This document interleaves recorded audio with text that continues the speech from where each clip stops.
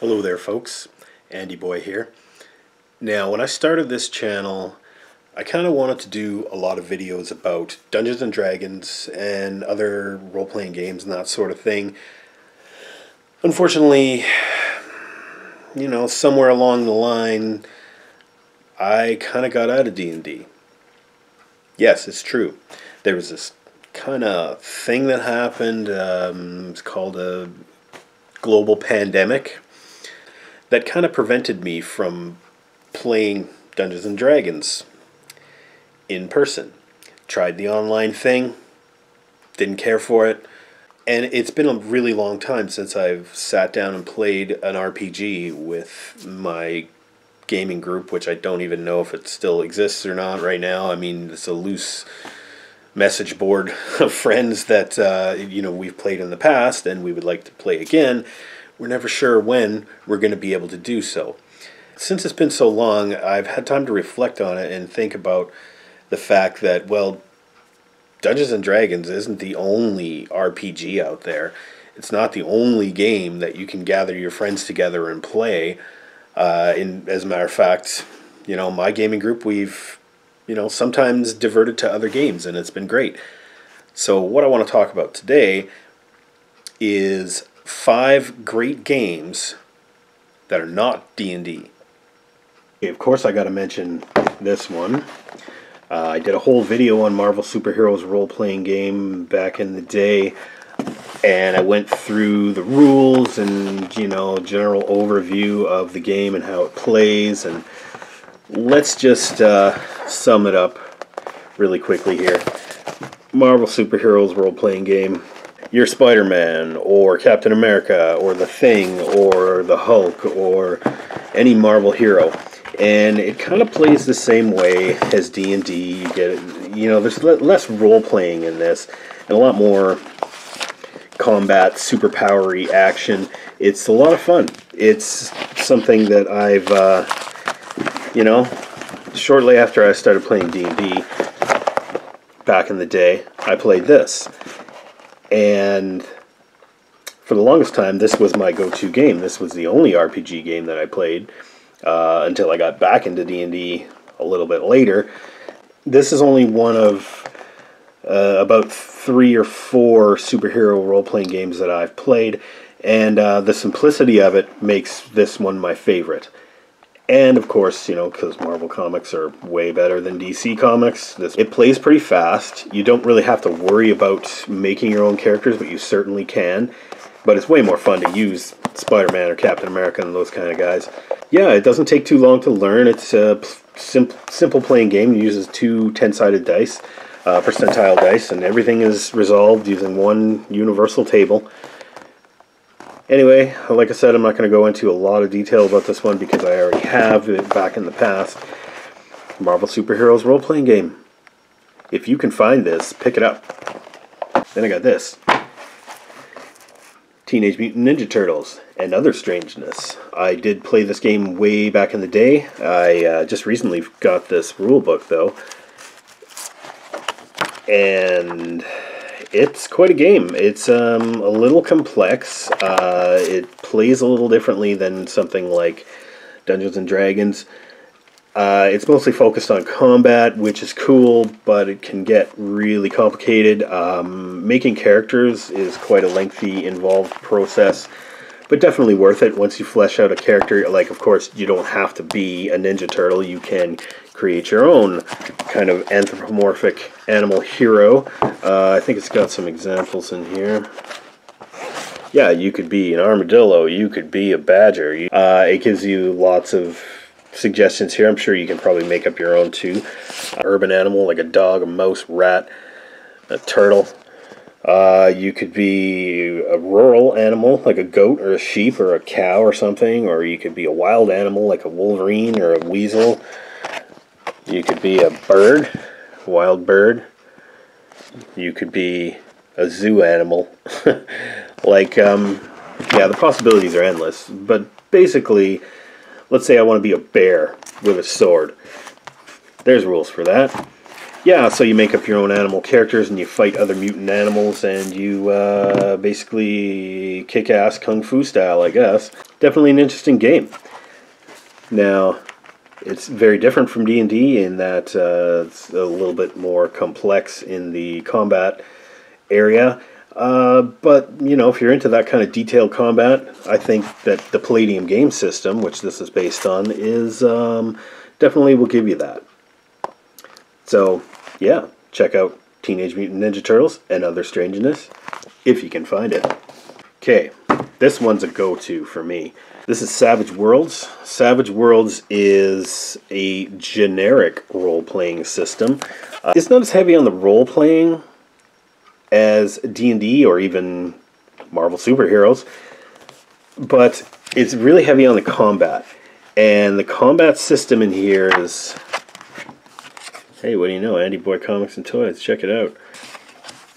Now, the combat system in here is pretty involved, and it's kind of made for like miniature games, like miniature tabletop battles.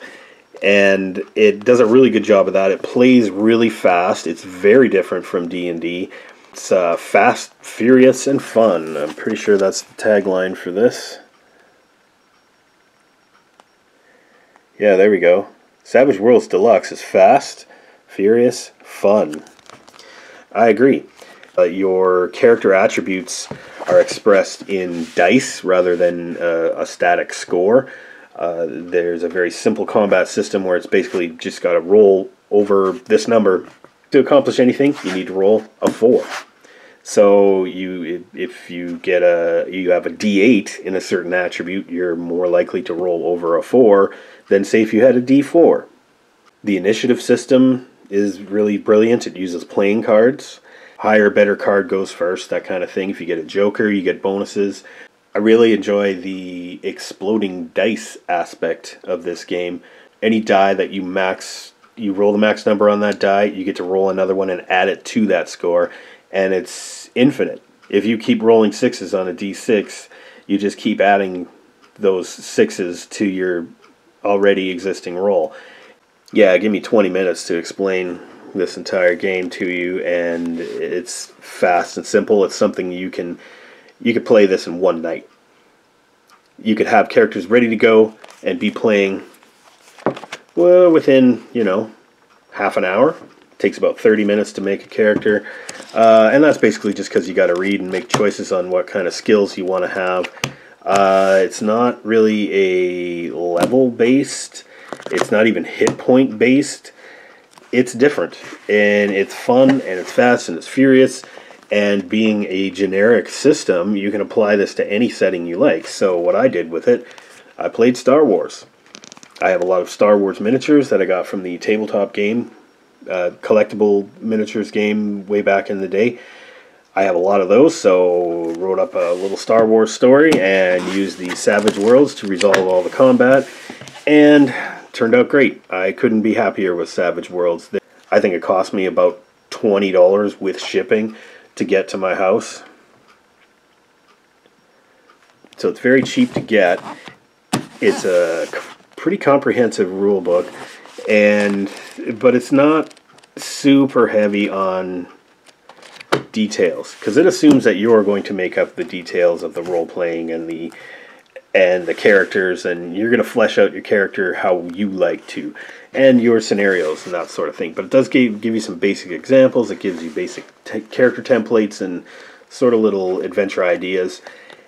And what can I say? It's something you don't need to spend too much time on. Game prep for this is minimal, and it's a lot of fun. You should check it out. Okay, here's an old one. Gamma World, a game that was produced in, I think the first time like 1978, or in the 70s anyway. Gamma World, yeah. Following closely on the heels of Dungeons and Dragons. This was originally a boxed set, which I do have, but I have it up for sale, as a matter of fact. An original box set that came with this rule book, with a black and white cover, and all these rules inside. Yeah, Gamma World is a post-apocalyptic science fantasy game. Here's the basic premise of it. Civilization as we know it today has crumbled, devastated by like plagues and nuclear war and chemical warfare, and basically it's all about mutants. And I'm not talking like X-Men mutants where you have superpowers, although that is possible. I'm talking like weird mutants, like, you know, you might have a third arm, you might have, you know, here's like a snake with human hands. Now, of course, you know, if you play D&D, you might recognize that as a Yuan-Ti Snake Man. Here we go. This is closer to like Ninja Turtles kind of mutants. We got bunnies with guns. And then, yeah, there's like weird mutations that every character has. Like this one, for instance, has like wings and a beak and extra eyes and like leaping ability or something like that. This guy's got hands for feet and feet for hands. He's what you would call a hopeless character. So yeah, you basically, when you create your character, you roll randomly and you find out what kind of mutations you get. And then you go out on adventures and you try and survive in this hostile world of freaky mutants and radiation and, you know, remnants of technology that you can scrounge up and basically make your own world. Gamma World. It's fun. It's very simple. Plays very much like the original Dungeons and Dragons with a few key differences. One of which being that you don't have levels in Gamma World. You basically, yeah, your character can improve, and you get like, you know, certain points to spend on like either new mutations or new skills, that sort of thing. This is the first edition of Gamma World. Of course, this is a reprint that I ordered from Drive-Thru-RPG. You know, it's dated 1978 here. I think there's something like 7 editions of Gamma World at this point. A lot of them got really weird and tried to adapt to different versions of D&D, or also, you know, different games. And other gaming systems have pulled up the concept of mutants and that sort of thing in a way to emulate this. But I think I'm going to try this just as it is, as the first edition presents it. I might do a little tweaking here and there. I'm thinking of introducing maybe exploding dice to this, a la Savage Worlds. Also, I think maybe the advantage-disadvantage mechanic from 5th edition D&D would probably work pretty well in here. Basically, if you want to play a one-shot game where you don't really care what's going to happen to your character because you might die in like the first combat, I'd say go with Gamma World, because you can always roll up a new mutant next time, and you know, it's that's the most fun part of this whole game is making the characters. So I say go Gamma World. And lastly, here's a fun game, Toon, the cartoon role-playing game. This, of course, is a binder with the printed PDF. It's a very simple and straightforward rule book. It is a really easy game to play, as a matter of fact. Kind of funny that this is really more of a role-playing game than like a combat game. You know, you expect your role-playing to be like totally serious and stuff like that in Dungeons and Dragons, or, you know, I guess it can be somewhat amusing. But this, it's supposed to be ridiculous. It's supposed to be funny. It's supposed to be like Looney Tunes.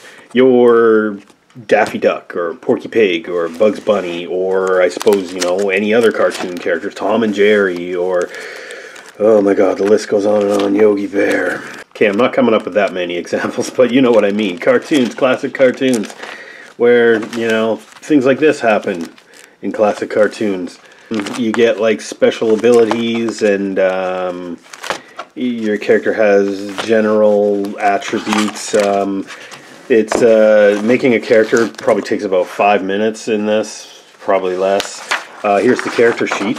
Ooh, and I filled it out too, even with a picture. This is my cartoon character. His name's Wally B, and he's a wallaby. Yeah, I know I'm hilarious, right? He's kind of like a slacker stoner wallaby. This is the stuff that he has.